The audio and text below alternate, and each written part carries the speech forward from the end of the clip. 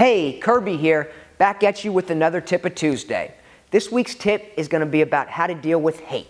So ever since I've embarked on this journey trying to inspire others to live a healthier and a more inspired life, I've had to deal with my fair share of hate.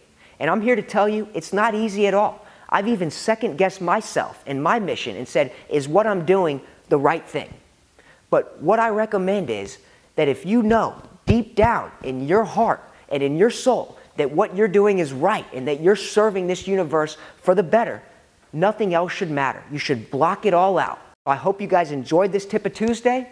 Let's spread less hate and more love.